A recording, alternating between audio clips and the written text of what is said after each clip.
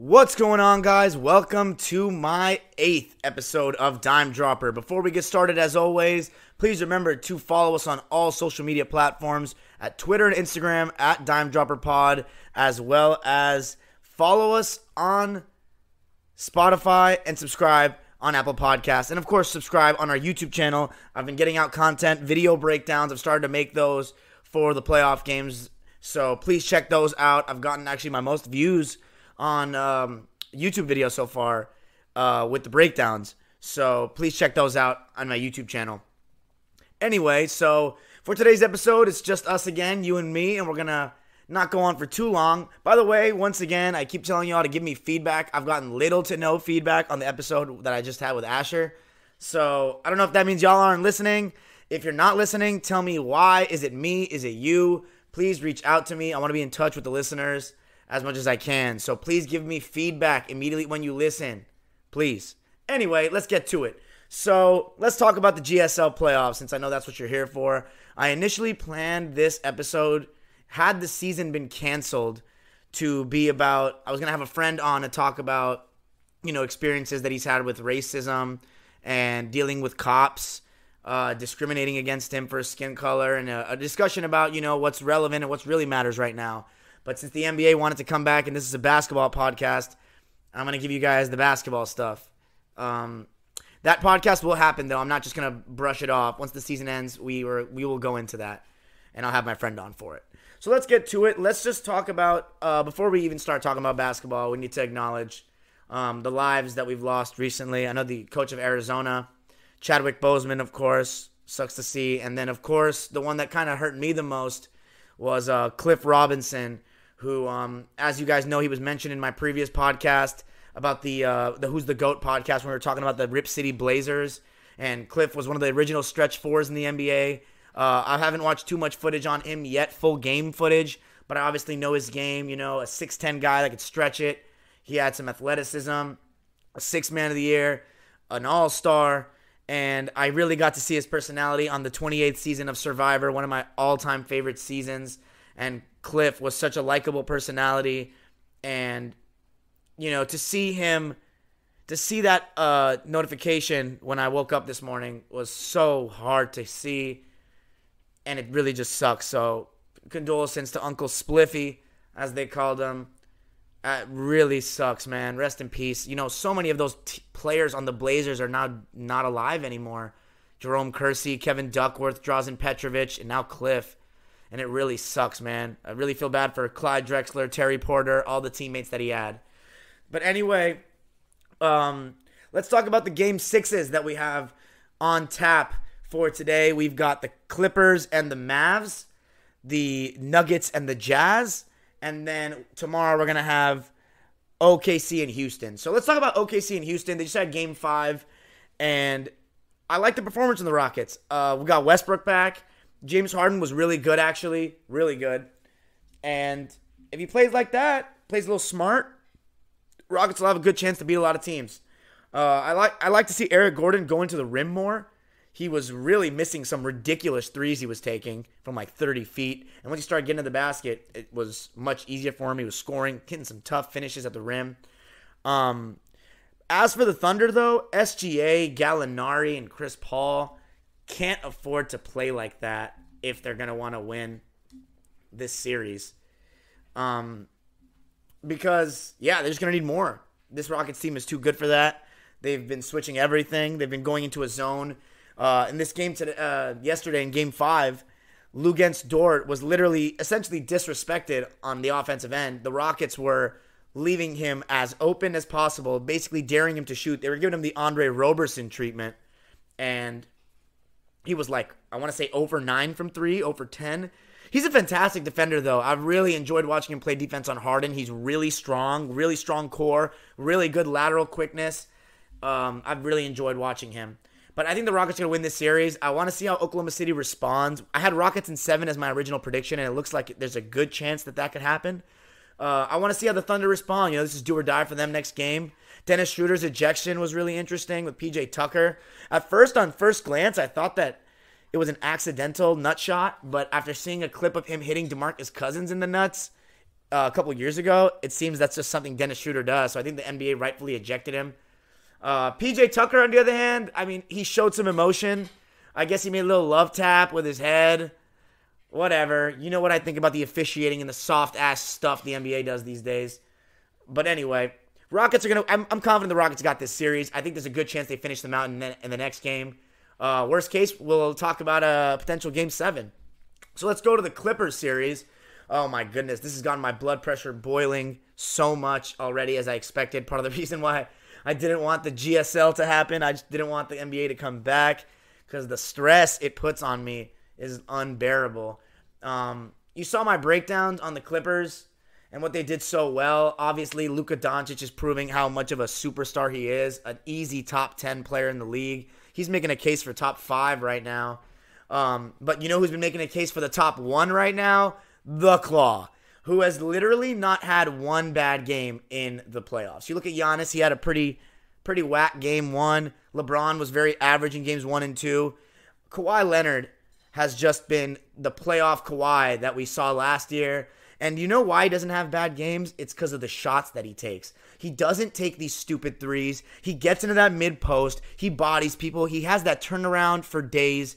Man, Michael Jordan and Kobe Bryant are looking up from above. Oh, well, Kobe is. Michael Jordan's just watching on TV, smiling at what Kawhi is doing because those mid-post areas, it's just like people glorify these guys that dribble 100 times before they shoot. What's more impressive is being able to just get your shot whenever you want, on whoever you want, with 2 dribbles, and oftentimes no dribbles. And, man, I love to see someone working in the post. And Kawhi, he's just so locked in. And I love seeing someone on my team. Like, we had Chris Paul, and he had these moments too, but he just wasn't as good at, like, when the going gets tough. And we saw some of this in Game 4 when, you know, Kawhi had his only, I won't even say that was an average game for him, even though he scored 32 points and was like, I think 10 of 22. And that's still an average game for his standards because there were things he could have done better. But for him, for that to be an average game, and he fought so hard in the fourth quarter to get us back in the game, so hard. And that's what a great player does. That's what the Jordans did. That's what the Kobes did. They didn't just roll over and die. They fought and did everything they could to get us to win the game. And that's what the great players do. And when you lose a game like that, it's hard for me to fault him. You know, sometimes players can't be perfect, but what you can give is your effort every fucking time. And Kawhi Leonard does that, and I cannot wait because he is, you know, he's got to get the series done. And the Clippers bounced back really well. I didn't make a breakdown on that video. So the Clippers were rolling on all cylinders. We finally had a game where we were hitting everything and everyone was hitting everything. But it's truly not hard to have a game like that because it starts with 2 very simple things. One of them is the intensity on the defensive end. We've talked about it all season long with the Clippers. What Clippers are we going to get on the defensive end? Are they going to be lazy, getting over screens, not talking? Or are they going to come out with intensity, making the right decisions? And a lot of it starts with Doc. I think Doc, I've always been critical of him, but he made some great adjustments in that last game. We doubled Luka a lot more on pick and rolls, which I don't know why we haven't been doing that earlier, because even though you're always going to give something up with not doubling in the pick and roll, Luka, just making someone else beat you as opposed to Luka going off is better. And someone I'm really annoyed with is like Tim Hardaway Jr. and Seth Curry. Like, are these guys going to have bad games? Like, these guys have just been hitting everything and like tough shots too. Seth Curry's been hitting in the mid-range area, floaters, contested threes, off the dribble. Tim Hardaway's been hitting some tough ones. Like, I'm just hoping these guys have a bad game. And, but the Clippers though, with the defensive intensity, they were on it from minute 1. Even without Patrick Beverley. And the main thing on offense is not settling for bad shots. Not being stagnant. Continue to move the ball. Continue to get good threes. Good ones. And a lot of it's with Paul George. There's a reason why Paul George and Anthony Davis had bad playoff games so far. Because in those games, they'd rely on their outside shot to get them going. And then they just fall in love with it. And they're like, oh, I can't hit. Eventually, it's going to fall. No. Get to the rim first when you're so athletic and long. And then the outside game will come to you. It's not rocket science. This is how great players did it back in the day. Paul George went to the basket. He got some easy looks around the rim, layups, and then his jumper was falling. It's that simple. And he said it himself. It's an easy fix. it's an easy fix because just seeing, as a hooper, I mean, I can tell you, just seeing the ball go to the rim does worlds for someone's confidence. And speaking of confidence, someone who's been a complete difference maker for the Clippers on both ends of the floor has been Landry Shamet. Oh my goodness, I have been so ecstatic with Shamet in the starting lineup for Reggie Jackson because Reggie's actually been good off the bench. I have no problem with Reggie on the bench, but his basketball IQ is very modern, ridiculous shots because he's the type of player, I think he's a really good example of a modern player. He's very solid at a lot of things. Like, he's not a bad passer. He's a decent passer. He's a decent mid-range shooter. He's a decent finisher. He has a decent handle, and he has a decent three ball. But he's not particularly good at any of those things. And his decision-making is really bad. So that's why when he comes off the bench, it's a lot better. And Shamet has been unbelievable in the starting lineup. And it started with Game 3 when I saw him make this 1-3 from the top of the key. And then all of a sudden it changed. I'm seeing Shamet play good defense, fighting over every screen. I'm seeing him get to the rim. And, like, that's the Shamet that we saw last year that we were so excited about. And it was a time later in the season, or right actually when this GSL started, that Shamet was looking very, not confident in what he was doing on both ends of the floor. And it's crazy to me seeing these players, how much their offensive confidence impacts their defensive confidence and the defensive effort. And it's just a crazy thing. It goes hand in hand, and Shamet's been so good. So I need the series done tomorrow. Porzingis, best wishes to him. I hope he gets well soon and comes back next year stronger. But we need this series finished on Sunday. We need it done. Fun fact, the Clippers have never won a series in 6 games. This would be the first, and I want that win so bad. So we better get it done. It's been a little bit of a scare, but we are playing a tough team in the first round. This is the Western Conference, and I want it done tomorrow. Kawhi averaging 33, doing his thing.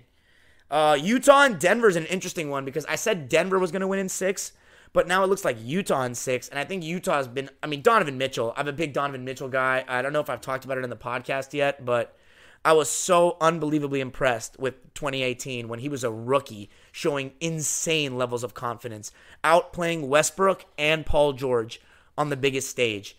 And in my 15 years watching basketball live, I've never seen a rookie that good in my life. Jason Tatum was a good one too, but he had a more experienced team. Donovan Mitchell was taking over for Gordon Hayward in that star role. And he is so good. And the reason, look, this is why Donovan Mitchell's so good. Is there's this thing about shooters in the NBA, right? And everyone thinks that just because somebody's a good three-point shooter, that means they're a good shooter. That's not true. The best shooters are the ones that can shoot from everywhere on the court. In the mid-range, floaters, three balls. And once again, I don't know if I've mentioned this yet in the podcast, but the best indicator of who good shooters are not three-point percentage, not field goal percentage, because you're not seeing what shots they're taking. It's not true shot percentage either. It's free throw percentage, because that's the same shot in every generation that every single person takes with the same amount of pressure in terms of, like, it's just a free throw. It's one shot, and there's nobody guarding you. That's the best indicator of who the best shooters are and how good of a shooter someone is. For example, who are the best free throw shooters of all time? Stephen Curry, Steve Nash, Dirk Nowitzki, Ray Allen, Mark Price. Look at Shaq, awful free throw shooter. Look at Kareem, very good free throw shooter. Look at Kobe and Jordan, very solid free throw shooters. Look at LeBron, not a great free throw shooter. You see how it all kind of works together? Westbrook, Rondo, I can keep going on. Free throw percentage is the best indicator. And when I see Luka, he's a fantastic three-point shooter. Not based on percentages, but by the look, like the shots that he makes. Like he has those filthy step backs that are amazing and very difficult. But I've noticed the deficiency in Luka's game. He doesn't have the mid-range game. He only shoots floaters. He's like on some Harden shit. He's on that floater game, and his free throws are abysmal as a result. I've noticed. His free throws are way bad for someone who's shooting that well from three. And it just tells you need to be able to shoot. Like, Kawhi's a better shooter than him. He may not make those step-back threes from distance. Just because you have longer range doesn't mean you're a better shooter than him. So, like, LeBron's shooting shots from 35. Does not mean he's a better shooter than Klay Thompson. Anyway, so that's what I noticed about Luka. But Donovan, back to Donovan, I went on a little tangent here. The reason why I say Donovan's such a good shooter is because He can score at all levels, 3 ball, mid-range, one of the best floater games, and one of the best finishers in the NBA. And I think that's why Donovan is an elite pick and roll threat, probably top 5 in the NBA, easily top 10, and I've been incredibly impressed with his performance in the series. I also have to give, sadly, some credit to Rudy Gobert, who's been good in this series. I don't like his game at all. As you guys know, I don't like those centers that have little to no skill. But he's done a good job being good defensively, and he's done a good job finishing in those pick and rolls on the drop-offs from Donovan and the dunks and whatever, setting good screens. This is his best performance that I've seen in the playoffs thus far. But we'll see what he can do in the next round, potentially. Because they're going to need, against better teams, they're going to need Rudy, if he's really their second best player, which he is, to really prove himself. And another person that kind of scares me a little bit if we play the Jazz is Mike Conley, because Mike Conley, as you guys know, I hate the Memphis Grizzlies because of our rivalries with them.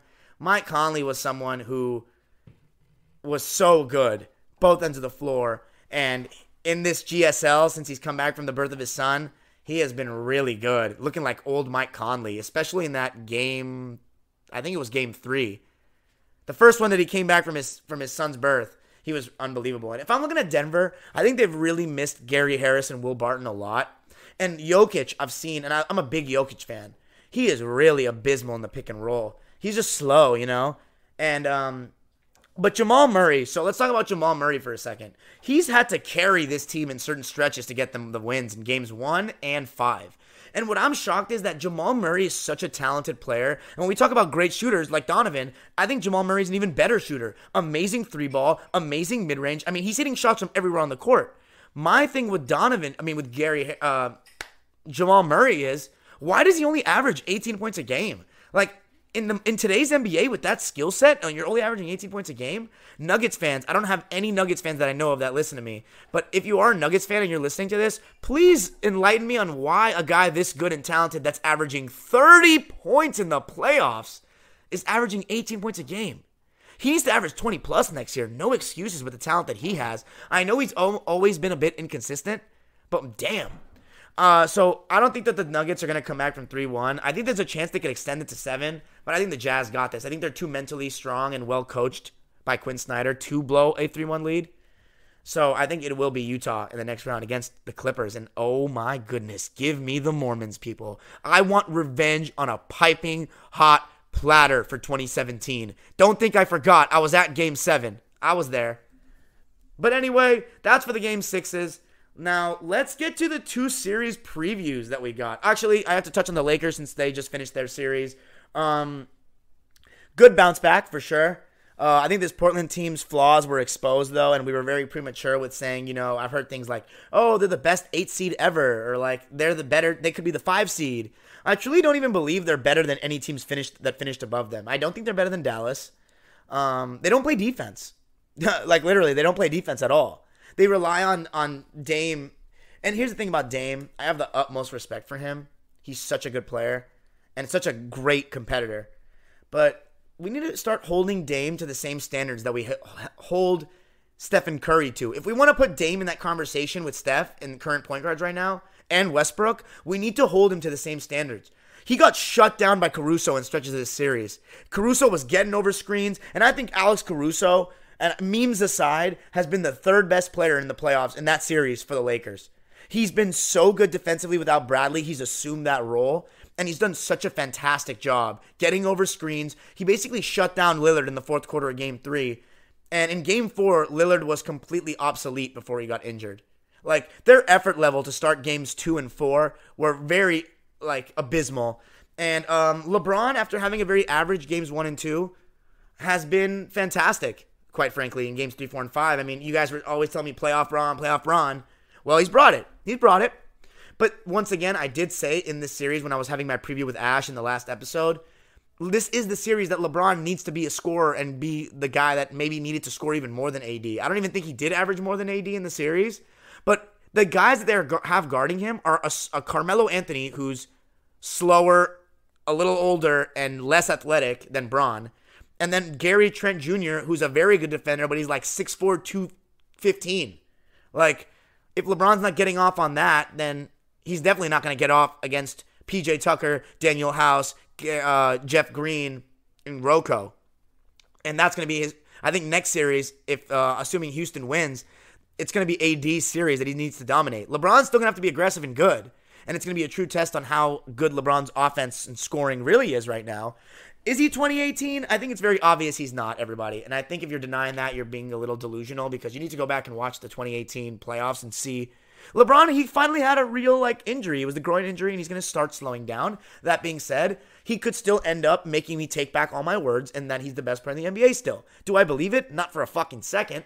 But if he does, I'll admit it. Everyone tries to these people that don't even know me. If any of y'all in the Overtime Heroics are listening to this shit, y'all don't even know me. Call me. If you really want to get to talk to me about basketball, you want to know me on a personal level, hit my line. I'm never afraid to have conversations. I don't just say things out of bias. I don't. When I do, I'll admit it. If LeBron plays amazing, if LeBron was truly the greatest of all time, I would admit it. I mean, of course, that's a subjective matter, but I would admit it. I still do believe that Anthony Davis is the best player on this team. I still believe that they were equal in this series, regardless of LeBron's triple-double numbers. I watched the series. You got to account for what Anthony Davis does on the defensive end. He finished the series out with, I think, dropping 43 points in this last game. And congrats to the Lakers. For all you Laker fans out there, it's been a minute. I was in 8th grade the last time the Lakers were in the second round. 2012, I was at Game 5 of the series against Denver. I remember very vividly. So congrats, man. Basketball is always better when the Lakers are in the playoffs, the further they go. And what would be awesome is, for the first time since 2012, to have 2 LA teams in the playoffs. Sadly, it's not at Staples Center, man, because right now, LA would be fucking rocking right now. But anyway, congrats to the Lakers, and props to the Blazers for putting up that incredible fight that they did to get to the playoffs. And I don't know what they're going to have to do with this team. We're going to talk about that in the offseason. Right now, I don't feel like talking about that stuff. But as I said with Dame, he needs to be held to the same standards as his peers that you want to compare him to. He has a tendency to sometimes freeze in moments when he's getting a lot of pressure, when they're starting to trap him on pick and roll and not, being able to do things. And we saw this very evidently last year against the Warriors in the conference finals and against New Orleans 2 years ago. Last year in the conference finals, the Blazers were in positions to win games at halftime in a lot of those games. I'm pretty sure games 2, 3, and 4, they all had leads at halftime. And in the third quarter, the Warriors started clamping it up a bit. Momentum started shifting, and Dame kind of froze. So I'm just being candid. I think Dame's the best point guard in the league without Curry. Actually, you know what? I may go as far as to say that Luka could be better than him. But if the Mavs lose tomorrow, I'll still stick with the Dame thing. I'll still stick with Dame is a little better for now as my second best point guard in the league after Curry. I'm sorry to Westbrook, even though he's my favorite point guard in the NBA after Chris Paul, Luka has surpassed him, in my opinion. Obviously not all time right now. But let's go to end the episode. Let's talk about the 2 Eastern Conference series. And the East has been a fucking joke for my whole life, essentially. But these last 2 years, they've really produced. Last year, we had 4 really good teams. We had Boston, Milwaukee, Toronto, and Philly. And then this year, we had 6 really solid teams. Philly, who obviously, I watched the series against Boston, obviously without Ben Simmons. They didn't really have a chance. But I did like what I saw from Embiid, actually. I really liked how aggressive he was, how dominant he was at moments in the post. But I don't think that the Sixer players did a good job of getting him the ball enough. And one of my big problems with the big men in today's era is, if you really go watch the old big men, these guys just post up way too far from the basket. With the rules of the modern NBA and how ticky-tack they are with any physicality on defense, the offensive player should be even more physical and bumping and try to get positioning. And Melo, if you watch him play, does a really good job of this. And AD, Joel Embiid, a lot of these big men, they just post up way too far from the basket. Go get position around the basket, get aggressive, go bully someone, and put pressure on the official. They don't put pressure on these referees. These referees have their whistles so, they're so whistle happy, it's crazy. Go around the basket. Stop posting up at the foul line. It's ridiculous. Anyway, I think I liked Embiid in the series. Tobias, very disappointing. I mean, I love the guy, but he's just not confident enough in his own abilities. And I don't know what to say. Elton Brand, man, former Clipper, my first original Clipper favorite player. Man, you overpaid Al Horford and Tobias. I'm happy for Tobias because he got the bag, but I don't know what you were thinking paying Al Horford that much when he's declining like that. Like, if the Celtics had paid him that much a couple of years ago, I understand, but that? Ugh, whatever. I didn't even watch the Raptors series or the Bucks series. Like, I did, but, like, very, very half-assed. Like, I didn't even care. It's just, they were playing joke teams. So, like, let's talk about the new series. Let's talk about the Celtics and the Raptors now. Oh, my goodness, guys. Second year in a row, we got some dagger matchups in the East second round. I'm really looking forward to it. Philly and Toronto was one of the best second-round series I've seen in my lifetime. And last year, so Boston and Toronto. I did say that I'm going with the Celtics to win the East from a while ago. I'm going to stand by, even without Gordon Hayward, the Celtics winning this series. I think without Gordon Hayward, it will go 7. However, I don't think that the loss of Gordon Hayward is that big for the Celtics. I think that's out of the big four, the one they can most afford to lose, because they already have what Gordon Hayward does. A pick-and-roll player that's a scorer around 18 points a game. And, yeah, he's not absurd at defense. He's not absurd at shooting. They have what he has. It's just going to be more touches for Kemba, for Jason Tatum, and for Jaylen Brown. And going into talking about those guys, Jason Tatum has been fantastic. I mean, third-year Tatum is really taking off. 27 points a game in the series. He's averaging 10 rebounds in the series. He averaged 10 rebounds in the series and 49% from the field and 45 from 3. Those are astonishing numbers. His free throw percentage, though, 72%. And I've also noticed a deficiency in Tatum's game. Ever since his rookie year, I've noticed it too. He's very suspect when it comes to finishing around the basket at times. That's one thing he needs to improve. It's also his mid-range game, because his shot's kind of like he's got like a little bit of like a fling shot, and it's always long on the mid-range. It's always long. It's almost never short. And that's the next step in Jason Tatum's development. Once he gets the mid-range game on the pick and roll, he's going to be so ridiculous. Everyone that knows me knows how big of a Jason Tatum fan I am. Kemba was looking fantastic, and I think it was game 4 of the series. He had some cardiac Kemba moments. He averaged 24 points in the series in only 33 minutes a game, and was shooting 49% and 92 from the line. And Kemba's one of the best pick-and-roll threats in the league as well. Just like Donovan Mitchell, great 3-ball, amazing mid-range game, and pretty good at getting to the basket and finishing as well. Really good, actually. Kemba Walker, if you're a Celtics fan, man, you're looking really, really optimistic about Kemba and how he's looked. And, of course, Jaylen Brown, man. I think Jaylen Brown, hot take, has improved more than Ingram this year. I think Ingram has been more of the opportunity situation, whereas Jaylen has been on the same team, and he's really just changed his game. I mean, this guy's got an ISO package now. He can create his own shot at a high level. He's scoring. I've seen him hit some mid-ranges. I've seen him hit contested threes. I mean, Jaylen Brown, it's starting to look, Celtics fans, like Jason Tatum and Jaylen Brown are going to be able to lead this team to a championship in a couple years. It's truly looking like that. Credit to trader Danny, man. Good old Danny Age. What an amazing trade that was. Jaylen Brown, if you want to know the stats, 21.5 a game, 6 boards, and his percentages, 45 from the field, 34.5 from 3, so not great, but 92 from the line. And that is pretty phenomenal. So if I'm the Celtics, I was really happy seeing that first round series.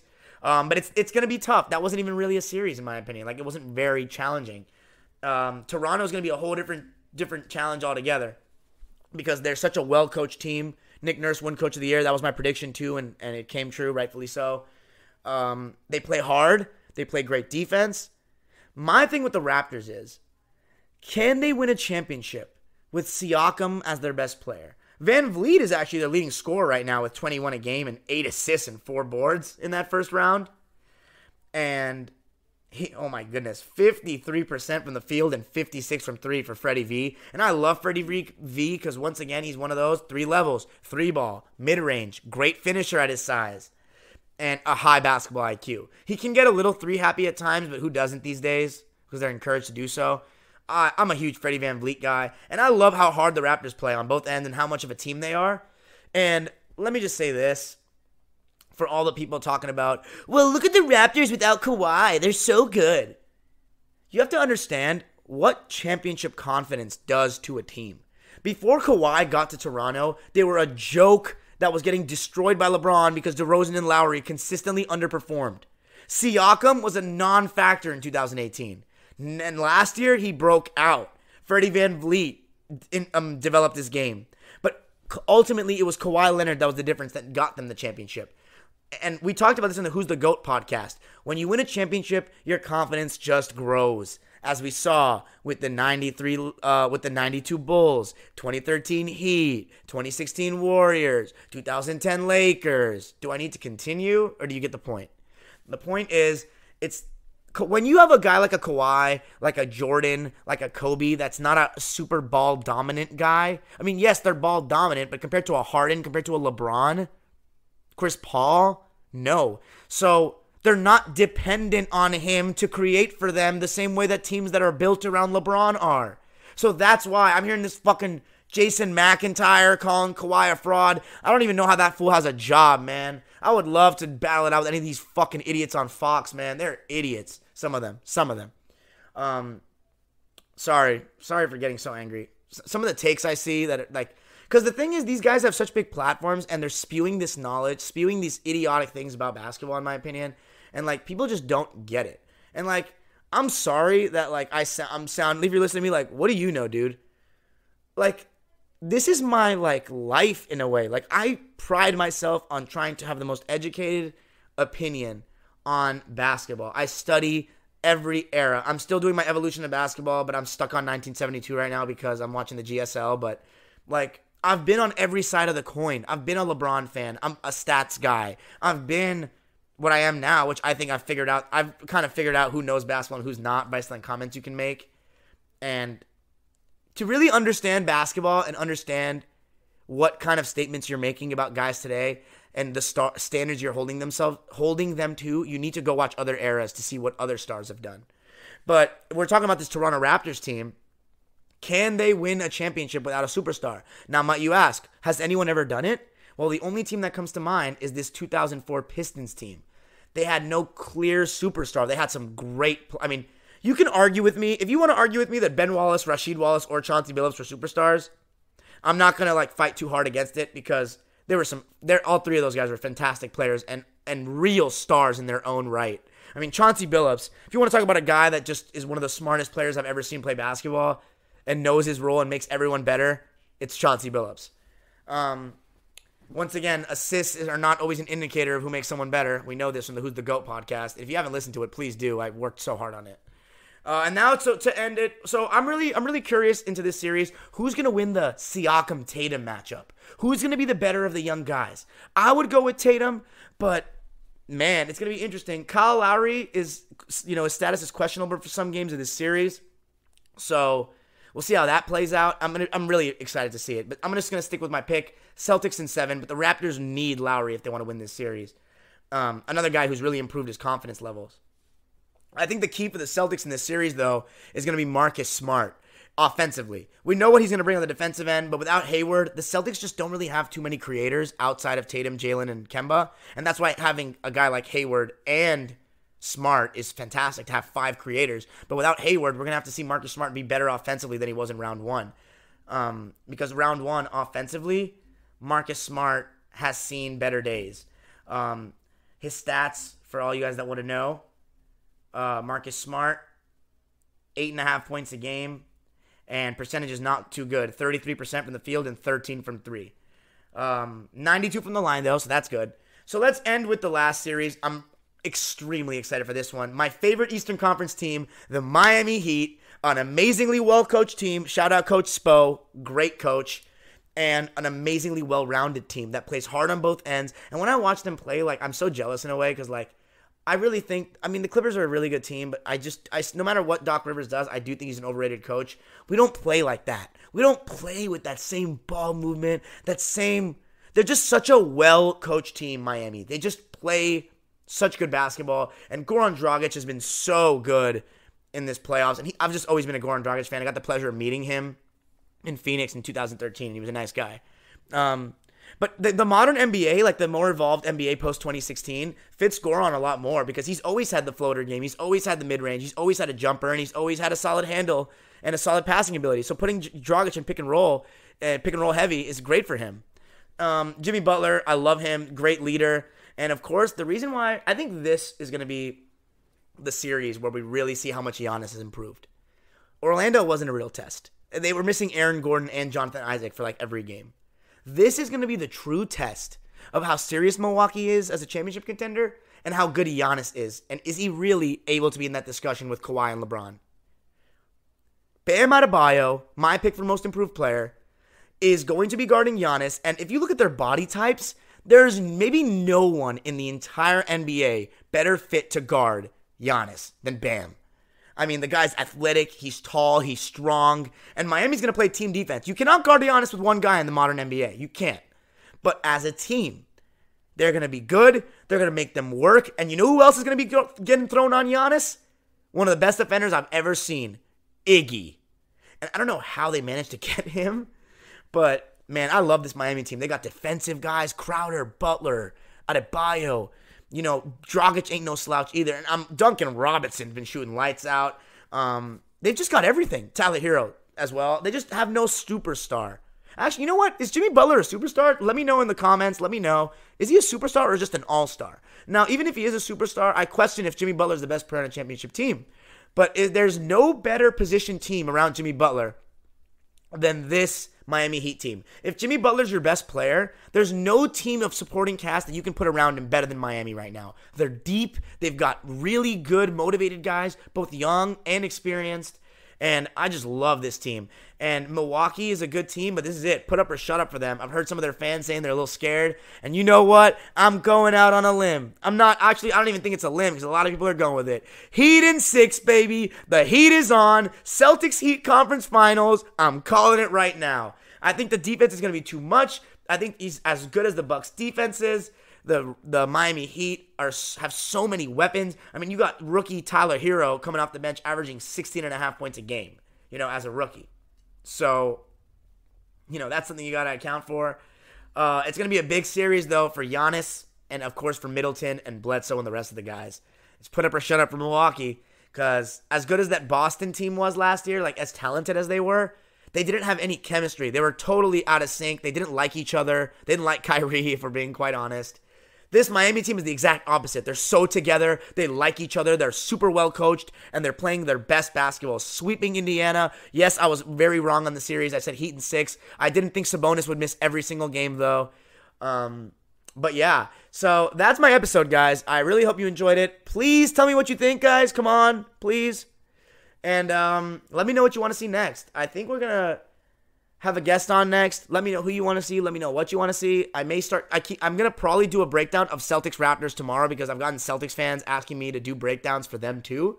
So I'm going to probably do a Celtics Raptors breakdown. Especially if the Celtics lose, I'm definitely going to do a breakdown. So I'm very excited for this second round between Toronto and Boston and Miami and Milwaukee. Make sure to subscribe on all platforms. Peace.